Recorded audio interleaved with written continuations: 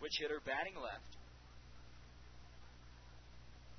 Waiting, Glazer kicks and fires. First pitch fastball, line toward left center. Gibbons ranging over, he dives but can't come up with it. And it gets by him and rolls all the way to the wall. Scoring from second is Sanchez, around third to score easily is January.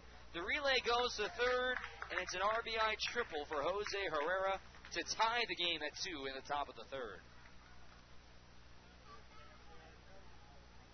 Gibbons nearly made a spectacular catch in left center, but I think he might have accidentally overran that ball. I don't know if he needed to dive or not.